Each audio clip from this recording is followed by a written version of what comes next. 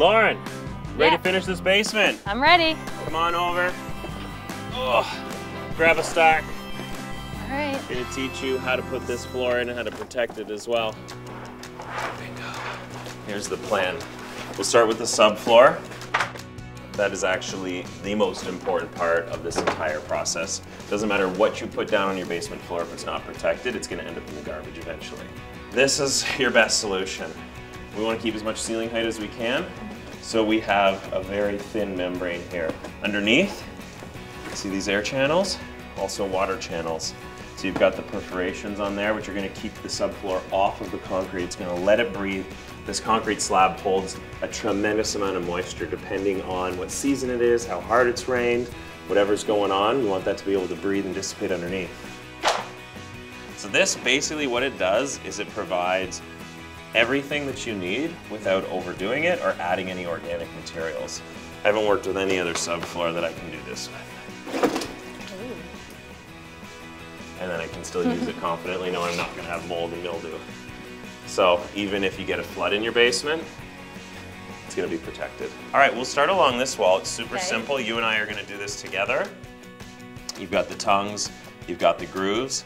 The key to remembering how to start it, you keep your grooves up against the wall. So we start in our corner, which is nice and square. Next one comes in. It basically just slides together. There's a little bit of wiggle room here. If you don't get it in the grooves, you just try again.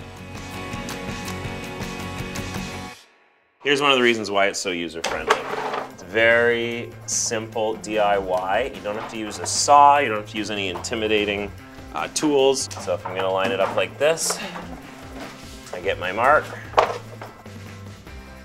Give myself some room, I got it marked there.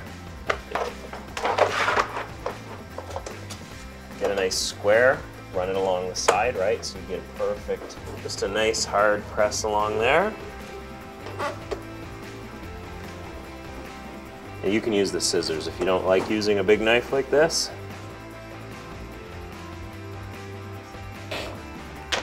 Ready? Lots of room there. Boom. Right? Pretty slick? Perfect. Perfect fit. All right, then let's keep going. We should have the whole room done in no time. We're gonna run that DryBarrier everywhere, all throughout the laundry room as well. But we've got a lot of obstacles, doorways, and drains to deal with. I think this is one of the biggest questions people have. What we'll do is once we go over the drain, we'll cut a section out that's the size of our width of our flooring. You can actually glue it to the bottom of a piece of flooring and the whole section can pop out. You can always access the drain. And the reason why we can go right over it with that is because we do have those channels underneath. So if there is a flood, let's say the washer here splits and the water starts to run like crazy, boom, it's gonna go right underneath and down the drain. Nice. Our floor on top is completely protected. Brilliant, right? Awesome. All right, let's keep going. We're ready to put our floors down with the underlayment it comes with. However, I like to take it one step further, make sure I have a full vapor seal. So I'm gonna use the tuck tape. So I usually just go the length of one, run it. Length of one, run it. Wait, right there. Put your hand right here. You thinking what I'm thinking? Probably not. All right, let's do this. You ready to do this? I'm ready. On your marks, get set, go.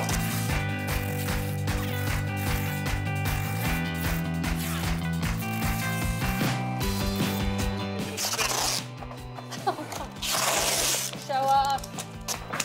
Pretty basic? Pretty basic. All right, let's hit the seams this way, we'll hit the seams this way, and then we're ready for our finished floor. All right.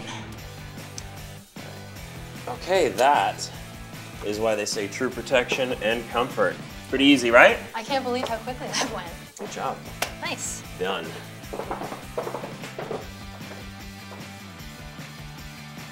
For more information, go to drybarrier.com.